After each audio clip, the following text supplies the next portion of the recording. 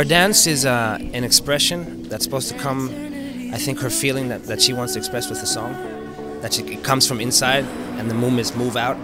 So that's the general, it's a very close feeling, the feeling of euphoria, but not like big euphoria, but what happens inside. So it's with tendencies of yoga and meditation and those kind of arms and feelings, powerful. Don't ever stop doing the things you do. Don't go. And every breath I take, I'm breathing.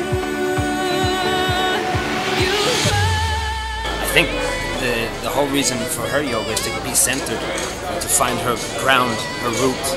So.